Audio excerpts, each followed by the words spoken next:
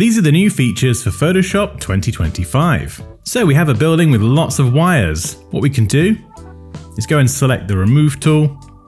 And we have this option up here, find distractions. Now conveniently we have wires and cables. Let's select this. And voila, most of them are now gone, and we can just use the remove tool to clean up anything that's left over. Excellent, nice tall building with no wires.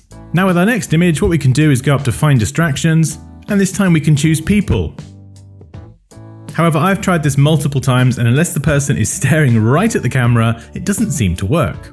So instead, I would just use the remove tool to draw a big old pink splodge over this chap here. Haha, get off my hillside. And there we go, he's gone. And instead what I'm going to do is now make a nice big selection and use the latest generative fill, which is powered by Firefly Model 3, and instead I'm going to generate a duck. Why? I have no idea. Quackity quack, we have a duck. There we go. We can now click through our ducks, and I quite like this one here, but I'd like a similar duck. So I'm going to click the 3 dots and choose Generate Similar.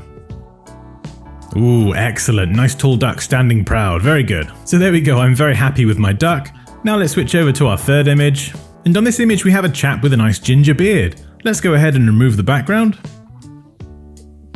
And what we can do is use this go away.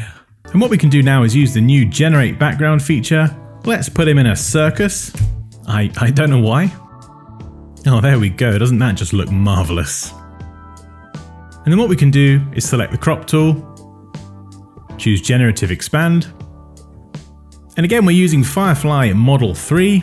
So let's expand this out and press return. And there we go. We can choose our 3 versions and we have our nice ginger bearded chap in a fun circus. And lastly, there is one more feature that is exclusive to the Photoshop beta, and you can access this at any point, or you can access it from the welcome screen, and that is the generative workspace. And this workspace is powered by Firefly, so you can search, you can filter, or we could type in a description, cat riding a banana. We're going to add a variable as well, so we'll do outdoor, and we'll separate these with a comma. So we'll get some versions that are outdoors and some versions that are indoors. Let's go ahead and select generate.